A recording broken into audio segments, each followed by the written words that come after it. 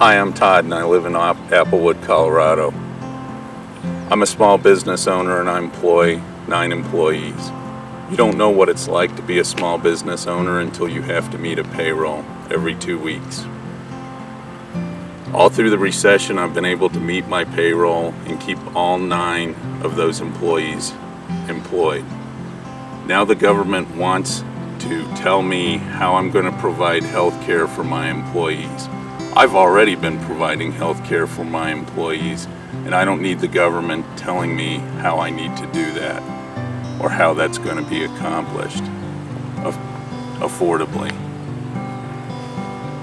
I pay taxes on my payroll, and I pay self-employment taxes. That's taxes on top of taxes. More taxes and more government regulation aren't going to make my job as a small business owner keeping 9 people employed any easier.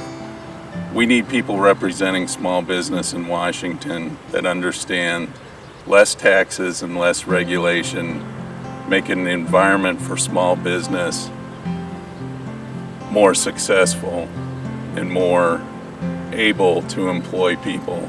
I want to add to my payroll, and more taxes and more regulation aren't going to make it any easier for me to keep more people employed than I already do.